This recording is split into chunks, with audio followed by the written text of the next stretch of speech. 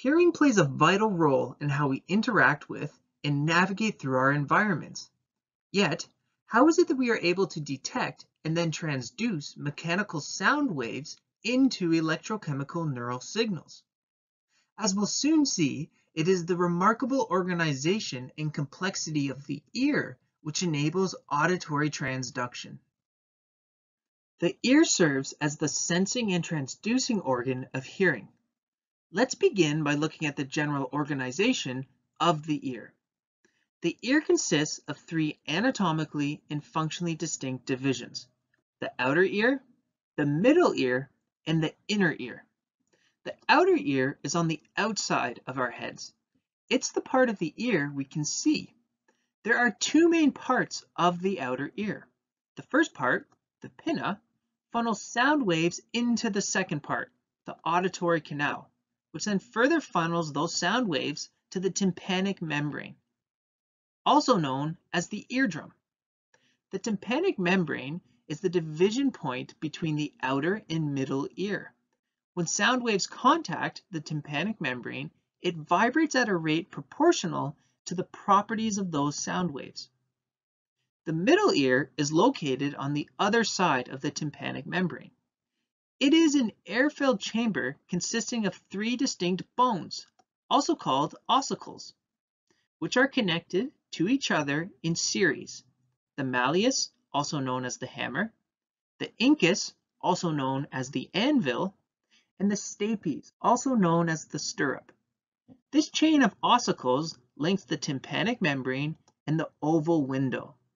When sound waves hit the tympanic membrane, they are then amplified by the middle ear on their way to the oval window. Thus, the middle ear serves as a signal amplifier. Lastly, the oval window is the passage into the inner ear. The major structure we'll focus on in the inner ear is the cochlea. The cochlea consists of spiraling fluid-filled tubes and can be recognized by its characteristic snail shell appearance. It is here where the transduction of sound waves into neural signals takes place. Specifically, this involves the conversion of mechanical stimuli into electrochemical signals, which then signal further to the brain via the auditory nerve. To understand transduction, we must focus deeper into the structure of the cochlea. If we take a closer look at the cochlea, we see that just past the oval window, there are fluid-filled membranous tubes that wrap around one another in a spiral. If we take a cross-section of a tube in that spiral, we will be able to look inside. Let's further focus in on the middle canal, also known as the cochlear duct, which runs the length of the coiled-up cochlea.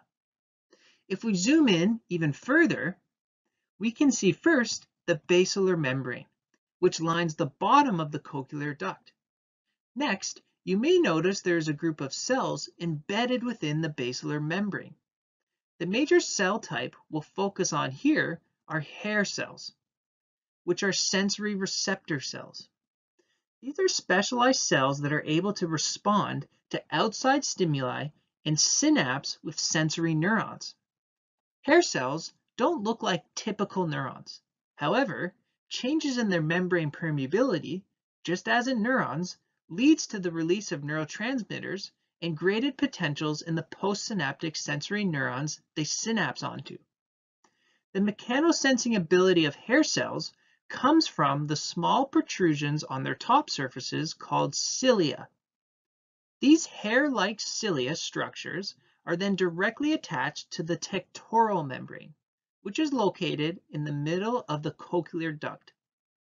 Taken together, the basilar membrane, the embedded hair cells and their cilia, and the tectoral membrane enable auditory transduction. When sound waves reach the inner ear, they initiate vibrations of the oval window, which then produces waves that travel through the fluid-filled cochlear duct. You can imagine ocean waves closing in on shore, or a wave pool where the wave-generating engine is the oval window. As the wave is passing through the cochlear canal, it initiates movements in the basilar membrane.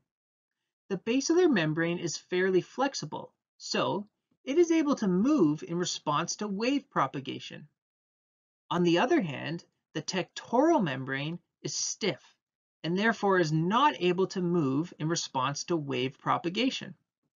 Thus, in the presence of sound waves, the basilar membrane moves up and down under the stationary tectoral membrane. Remember, the basilar and tectoral membranes are connected by the hair cell cilia. Thus, as the basilar membrane moves up and down, it causes bending of the hair cell cilia. When the cilia bend, mechanosensitive channels open, inducing electrochemical signals in the hair cells, allowing for neurotransmitter release onto auditory sensory cells, which then signal via the auditory nerve to the brain. Taken together, the outer, middle, and inner compartments of the ear allow for the amplification and transduction of sound waves that travel through our auditory worlds into usable neural signals, which eventually travel to our brains to be perceived and interpreted.